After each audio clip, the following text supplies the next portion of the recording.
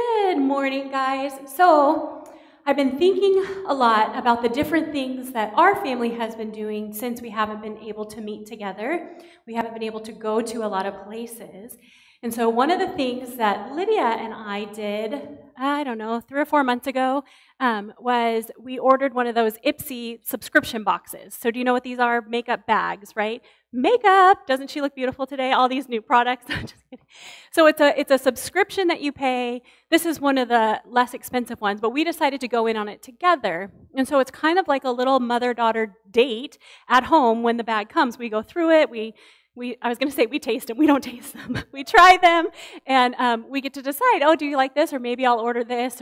And then we fight over, it comes in a little makeup bag, and we fight over who actually gets to keep the makeup bag, because that's usually the winner out of it. But this is not an ad for Ipsy. But what it got me thinking was, how do we do this as a church? How do we support families? How do we have kids' church when we can't gather for kids' church?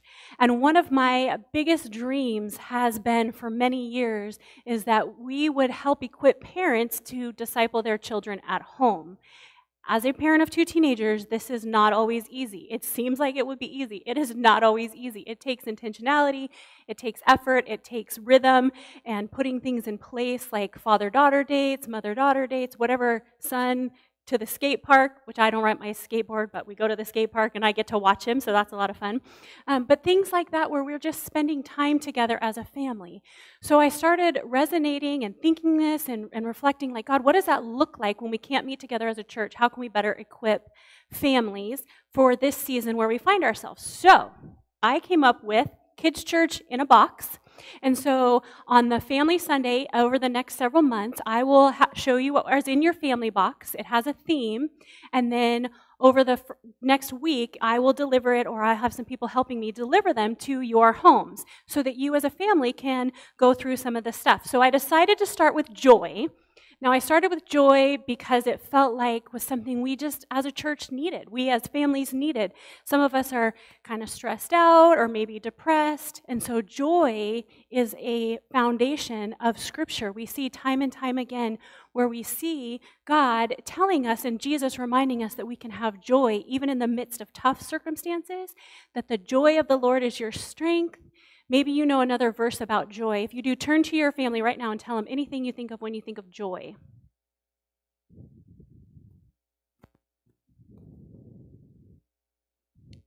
Okay, now I took the brightest shirt. I don't wear a lot of bright colors. If you're around me, I wear a lot of muted colors. But I wore the brightest shirt that I have in my closet today because it makes me happy. I'm not really a pink person, but pink is just, I don't know, it's happy. So I picked that shirt. So you'll get a box like this delivered to your house. And there'll be a lovely bow on it, which I'm not very good at tying, so I'm not very good at untying, I should say.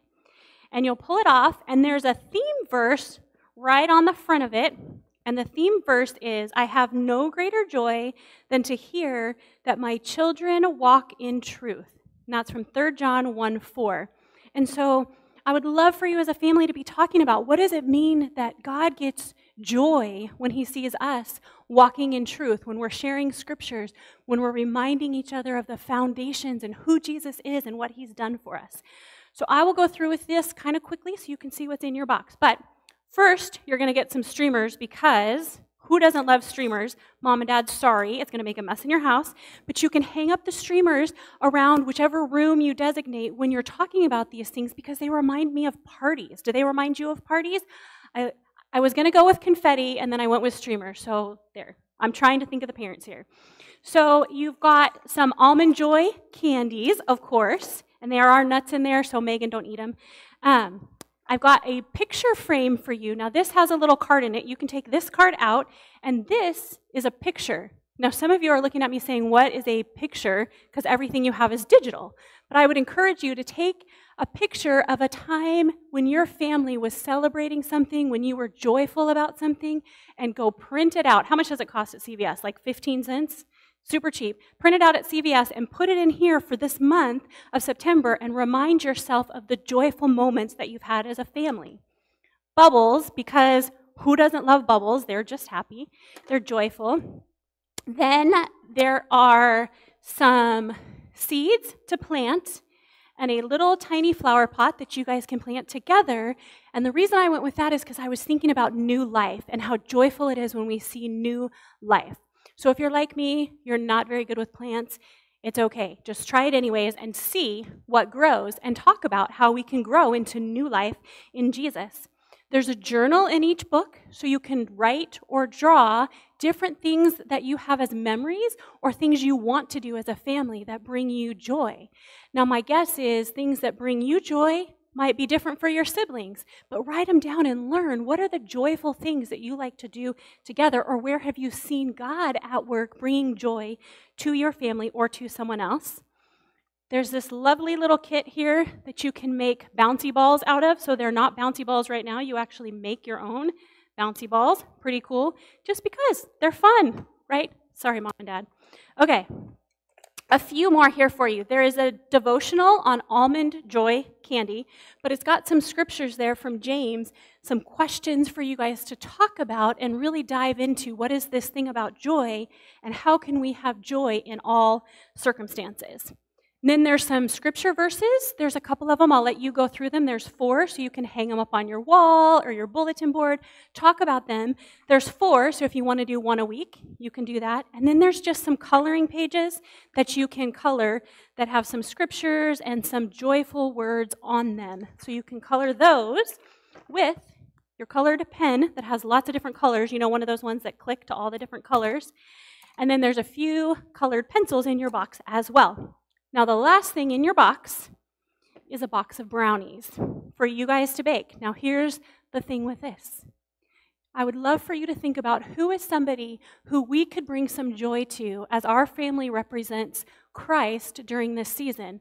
So I would love for you to bake these brownies together as a family and then pray over them and deliver them to a neighbor or a friend or someone you know who could use a little bit extra joy. Maybe it's somebody you don't know very well. We just had a new family move into our neighborhood. Maybe it's something like that, a chance to go meet somebody and say, hey, we just wanted to share some joy. And you can give them one of your coloring pages if you like, or you don't have to. But I'd love for you just to talk about this word joy. Look through these scriptures and these devotions, and then other verses that you come up with about joy. I'd love to hear what comes out of this at the end of the month. So let me pray over you. Father, thank you for children. Thank you for the joy that they bring. Lord, we pray that more joy would rise up in our families, that right now we would turn to you.